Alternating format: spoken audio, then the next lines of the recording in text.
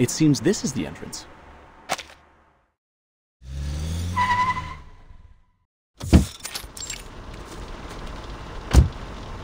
Greenlake campsite.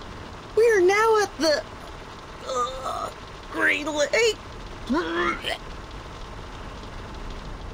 Michael, a self-explanatory fool, he leads the life of a clown in front of his popular peers, like a companion animal to them.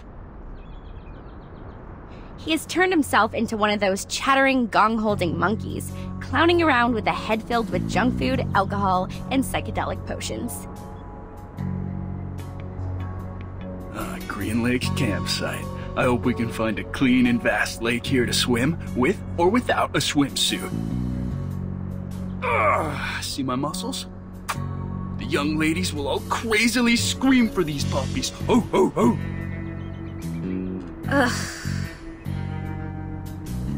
Freddie, an athlete, captain of the school's rugby team, an ostentatious, self-centered, and annoying narcissist. He is in the prime of his life, a period which will be recalled repeatedly and eagerly decades later, like a drunk man obsessively licking the salt off the snacks. Damn, Freddy. For 1 second in your life, could you please stop thinking about taking your pants off? Jason, the young scholar. He is the teacher's favorite student. Straight A's, clever, reliable, and logical. He pays more respect to girls than most of the idiotic men do. His interest is reading those encyclopedias or looking into some strange science stuff. You can wipe your face with this, Michael.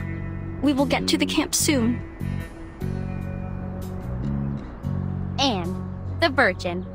There is a non-aggressive, harmless amount of gentleness and beauty in her that you don't get to see much of in this crazy time. She was born and raised in a faithful Christian family, along with other sisters. She attends the reading session held in her community every weekend. Lower your voices. Enough shouting. I'm still hungover, so don't mess with me and everybody will stay happy. Understand? Blondie. Reckless and dumb. A typical blondie. Always indulging herself in alcohol, beautiful clothes, and other vain pleasures. She was luckily born into a wealthy family and raised by doting parents. People call her sweetheart or honey, nothing else. Now we are going to bonfire camping area, right? Where's our guide? Just to be clear, Uncle Eli lent us the place, but he did also mention it's a bit neglected, so you know what to expect. When we get there, clean up the house and leave the best bedroom to me. You can choose from the rest. Michael will be glad to help you, sweetie. Take Anne with you. A girl would know to attend to details. One day, she will pay for her doings. One day.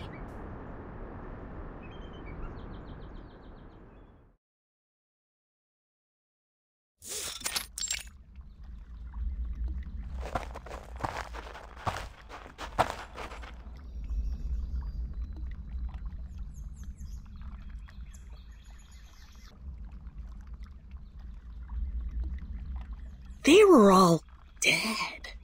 Their heads were hung at the treetop. It wasn't until a week later were they found by other campers. Murderer? No, there was no murderer. At least nobody has ever seen one. Some said it was done by a person who has long lost his humanity, that he was possessed by some demonic spirits and therefore immortal. Michael, you fool! Stop telling such a dumb story. Come maintain the bonfire, idiot. Oh, but I haven't finished the story. No, I mean, all right, on my way. Hey, smell anything? Something quite gross, like, putrid?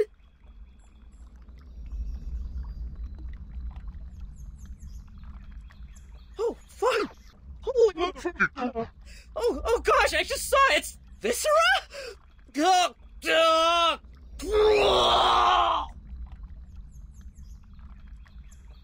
Jeez, F you! Don't throw up on me, Michael, you damn jerk! Ugh! Step back. This is a badger. Judging from the degree of putrefaction, it has died at least a week ago. Blondie, did your uncle mention any beasts living in the woods? Blondie? Oh my goodness. They sneaked away again. In this very moment.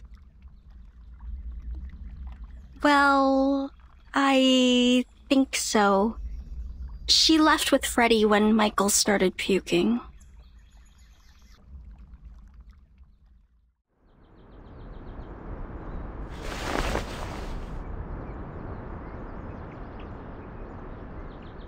Oh, you're naughty. Stop that. Yeah, I can push this further. You see, I will...